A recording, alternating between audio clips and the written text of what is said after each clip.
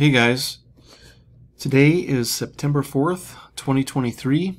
It's Labor Day, and on the Julian calendar it's 8/23, and as I had mentioned before, 8/23 was a Vulcanalia, and of course volcanism has to do with volcanoes, and we're going to cover some volcano stuff as it relates to Venus, because we're told the planet Venus is the most volcanically active planet, but we'll cover that stuff here. It's also my 141st video today, so that's kind of interesting because that's what my channel is all about, the 141st prime number, which is 811, and Wormwood from Revelation 8:11 is what my channel is all about.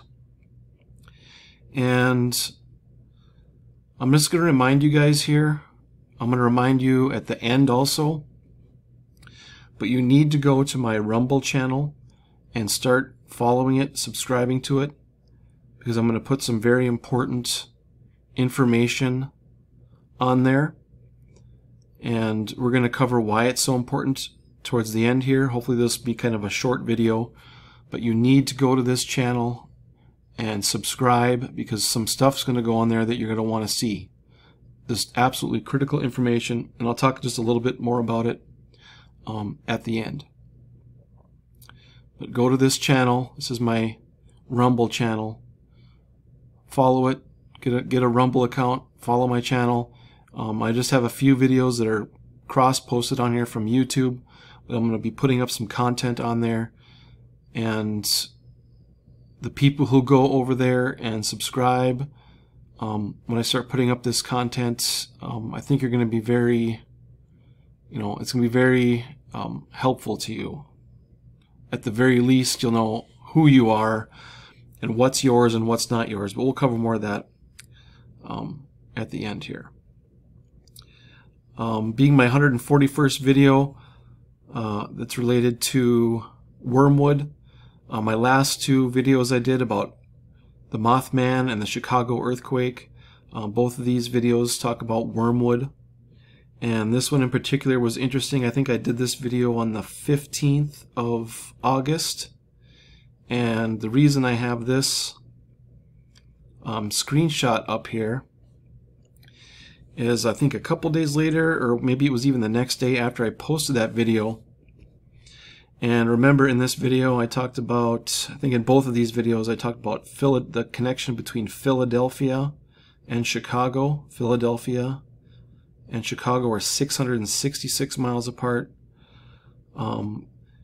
In the Bible, the ancient city of Philadelphia had an earthquake and it was destroyed by an earthquake, and there's a ton of earthquake foreshadowing, predictive programming, and symbolism connected to Chicago.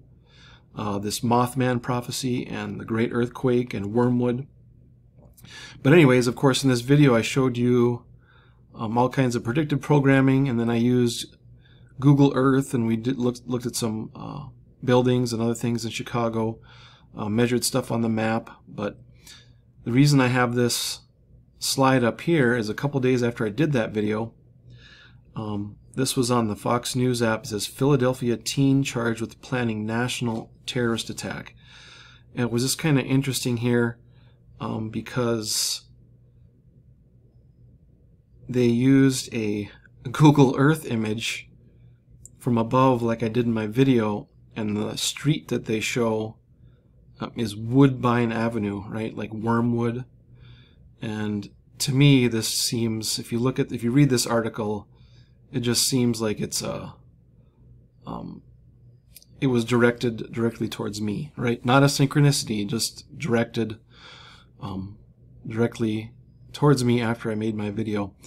I'm going to be talking about a couple synchronicities that I've had lately.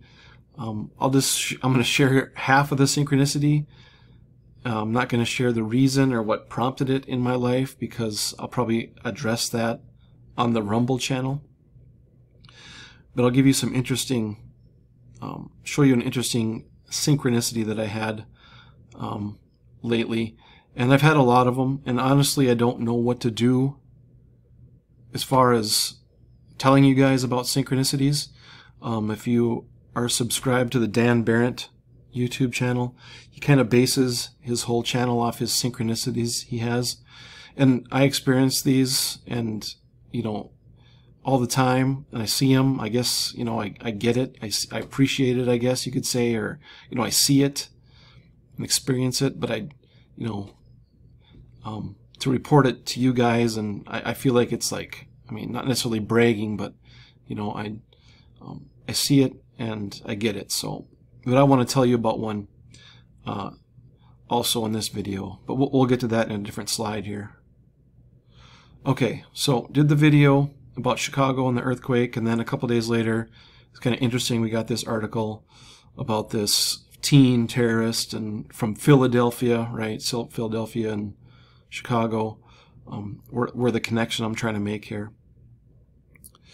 This is another screenshot I took here. Chicago, they participate in this earthquake drill called the Shakeout, and this year the date of the drill is 10/19 at 10:19 a.m. And this is a super interesting date that I'm going to be covering in the future, because right, October 19th, Oct is 8/19. On the Gregorian calendar date of 11/1, that is 10/19 on the Julian calendar. And coming up in a little over a year, we're going to have the true Pluto return for the founding of the United States, and that's going to be on 11/1. I'm going to do that video shortly on YouTube here. I'll just show you that, and it's got some interesting date connections to the Pluto return that they said happened on 2/22/2022, but just wanted to show you this great shakeout drill for Chicago, and it's actually for a bunch of other regions of the United States as well. Like, here's the website for it. You can like register or something, sign up for the drill, and anyways, but just interesting, this year it's on October 19th, which is 8/19, and then on the Gregorian/Julian date, it's 11/1. A very interesting day that I've been keeping track of for quite a while. I actually pinned it down to 11/1 for the Pluto return with the help of Bobby Simpson, but we'll get to that later. Okay, another slide here. This is another interesting story out of Pennsylvania. There was a gas explosion, and it was supposedly related to a hot water tank, right? And I think this is a Wormwood ritual, because the address of the residence or the house was 141 Rustic Ridge, right? 141, right? 141st Prime. The falling star Wormwood, right? The waters became Wormwood, and it was the water tank, right? They blamed the gas issue on the hot water tank. Pennsylvania again. And then there was another gas explosion. Caleb Farley of the Titans. Now he's actually located in Charlotte, but it's interesting because Caleb Farley, CF, that's the same initial as Chris Farley, and I had talked about Chris Farley in my last two videos, or one of my last two videos, because he died in Chicago at the Willis Tower. Oh, excuse me, the Hancock Center. But he's connected to Chicago because Chris Farley died in Chicago, and this player was a Tennessee Titan. And of course, Tennessee Titans, they have this, their logo is literally, you know, a meteor. So just another interesting story that pops up on here about another, you know, explosion caused by natural gas, right? Gas explosion. So there was our explosion at 141, and then our natural gas explosion at the home of a Titans player connected to Chris Farley by his initials and his last name there. Back on 8/23, which was Vulcanalia, there was this story about this Democratic representative, I think, from Wisconsin.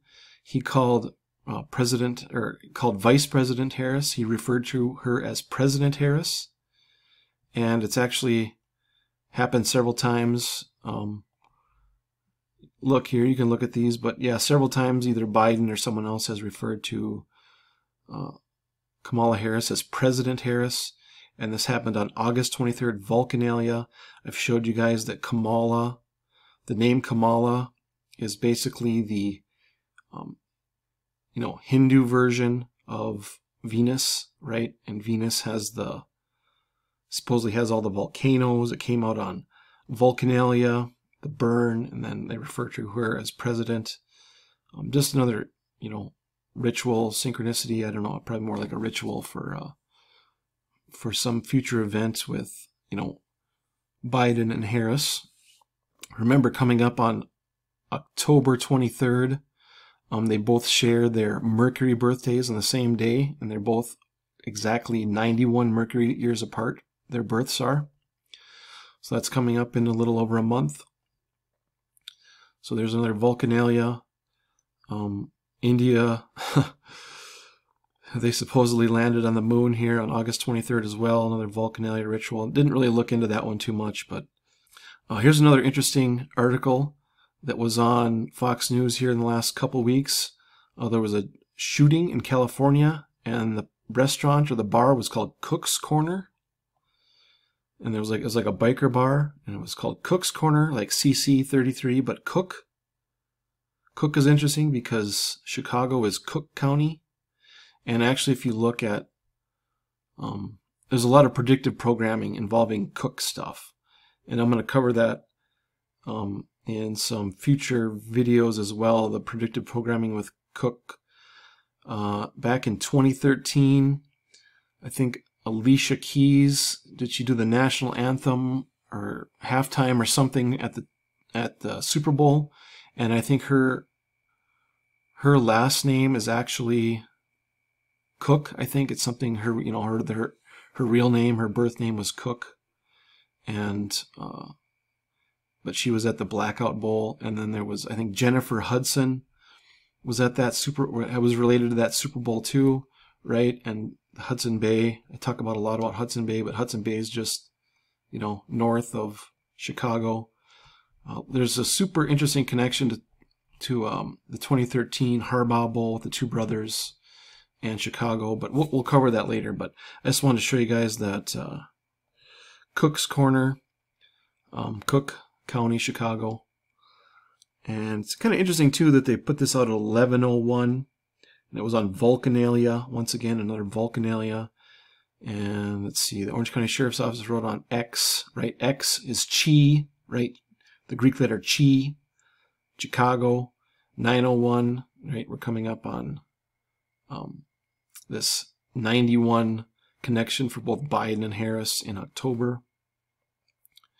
And October 23rd, Oct is 823, right? October 23rd, prefix Oct is 8. So some pretty interesting foreshadowing for this October 23rd date coming up for the Mercury birthdays. Now this is super interesting too. This whole thing playing out in Fulton County, Georgia with Trump's indictment. The Fulton County DA's name is Fannie Willis, right? And she indicted Trump. Okay, so there's three things here that are all connected because Fulton County is related to, find it here, right? We had 9/11, 2001, the World Trade Centers, 2 buildings went down, and then they replaced it with one building here, the Freedom Tower. It was called the Freedom Tower up to 2009. One World Trade Center now, but its address is 285 Fulton Street. And Fulton actually, the etymology actually means bird cage. And I talked a little bit about Robin Williams in my last video because he was born in Chicago, and he died on the date of 8/11. And he was actually in a movie called Birdcage, right? So we have this Fulton County DA. We have the 9/11 connection to Fulton, the address of the One World Trade Center, and then the DA is Fannie Willis. We have the Willis Tower in Chicago, and of course Trump. We have the Trump Tower in Chicago. But the point is here, we have Fulton County, Willis Tower, and Trump Tower. Once again, it's all related to Chicago and Philadelphia. And let's see here. We just had Hurricane Idalia. Idalia means behold the sun, right? There's the whole mythology behind that. I didn't look into that a whole lot. I was just kind of interested in the name. It went across Florida. Florida's interesting. It's one of the places that Trump was indicted in. And Florida also, I think I showed you guys in the past that the United States company was incorporated in Florida in, I think, 1925. I think I showed you guys that, but it has to do with, it's interesting, the 4 places that Trump has been indicted. New York City, right? There was 9/11 there. Florida has this connection to the United States company. Of course, Washington, D.C. was created by the Organic Act. That was when basically the United States of America became the first United States corporation. And then Georgia is his other places that he is indicted in, Fulton County, Georgia. Georgia is actually the state where they panned out all the details of the Federal Reserve on Jekyll Island in Georgia.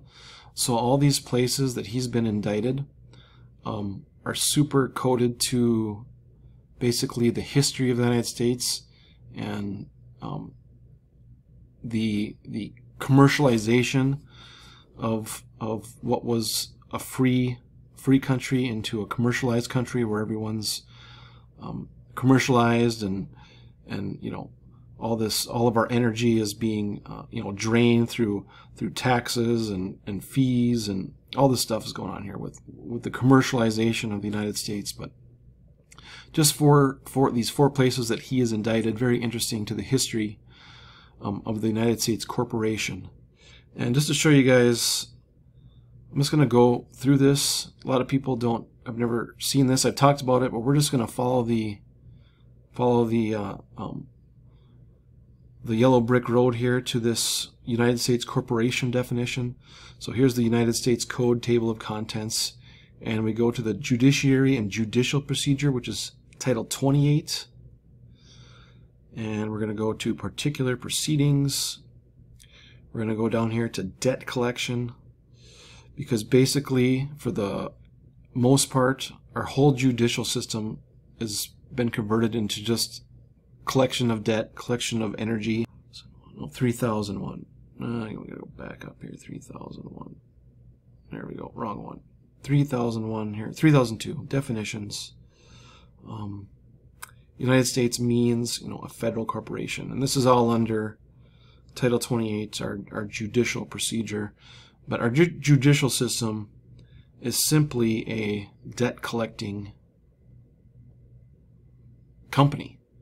And I took a screenshot of this, right? This new Supreme Court justice, she made an error, and it's kind of funny that they refer to, you know, the Supreme Court as an industry, right? Because it literally is. It's an industry of debt collection, of energy collection. And then just something I took a screenshot of, like, judge admits in courts they speak a language other than English. I don't know if you want to go look that up. It's basically the judge just says, you know, we do speak a whole different language, and that, of course, that language is legalese, right? Here's another interesting thing. This was a few months ago. On September 7th, there was a story about Tupac Shakur. Let's see, they searched a home and regarding Tupac's murder, right? Tupac, I think one of his last albums, posthumous albums, you know, it has something to do with Jesus. He had a Jesus theme or crucifixion on his album cover. But if you go from his death on September 13th, 1996 to the date they had this this investigation or whatever, this search of this home, it was 9,803 days. and that's a direct reference to Jesus. If we look at the King James Bible and we just search for the name Jesus,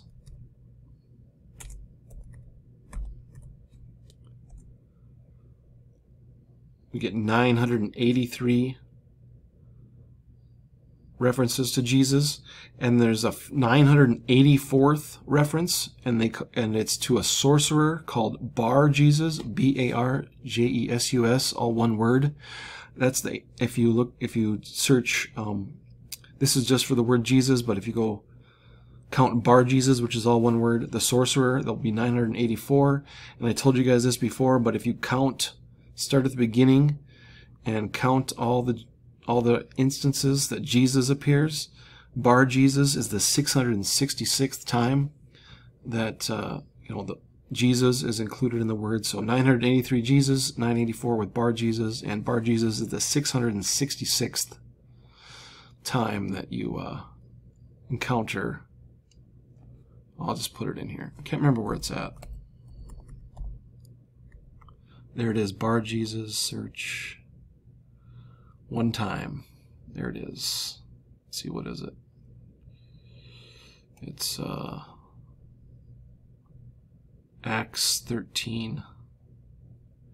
Anyways, just want to show you guys that with Tupac, right? A Jesus reference. Shaker, right? Shaker is like an earthquake also. And this is what I'm going to cover coming up in my Rumble videos. So be sure to subscribe to my Rumble channel, and we're going to talk about identity. There's about a 99.9% chance you don't even know your own identity. It's very simple, but yet it's not simple. But I want to show you something here. So Trump judge's greeting to former president sets social media abuzz. It says a seemingly casual greeting to the former president of the United States set social media abuzz Thursday when a judge presiding over the arraignment for former President Donald Trump referred to him as Mr. Trump. Well, Mr. actually can be considered a military term, and Trump is the surname, and it's part of your identity that you don't know, but the state actually owns your surname. That's the big thing with this, right? It's a title. The surname is a title. The judge's title is higher than Trump's title, so that's how she gets jurisdiction over him. So anyways, because the surname is state property. We'll get more into that. Be sure to subscribe to Rumble. We're going to, hopefully within the next 5 to 7 days, I'm just going to do try to do less than 10-minute videos on just, 1 or 2 at a time. And then I might actually have to move to a Patreon subscription where I put videos if I want to go into more detail with other, I guess, private information that I've been given. But we'll just see. We're going to do some free stuff on Rumble just about identity and stuff that you can find and read on the internet, and then a few interesting conversations that I've found and downloaded pieces of that you can listen to that kind of give you a overview of your identity, and the control system that's in place is all about your identity. So, and they do it in a lot more elegant way than I can. So, but I'll let you listen to some of that, but I'm going to post that on Rumble. So be sure to go here, and then we will do the identity stuff over on Rumble. I'll probably take these videos down to private, probably unlist them, and then we're just going to do stuff like that on Rumble. But for now, be sure to get over there and subscribe, and then we will do the predictive programming, Chicago stuff, all the Pluto return, all that stuff will be on YouTube, and then anything about identity and the corporation control system we're going to do on Rumble. Okay guys, Thanks for watching.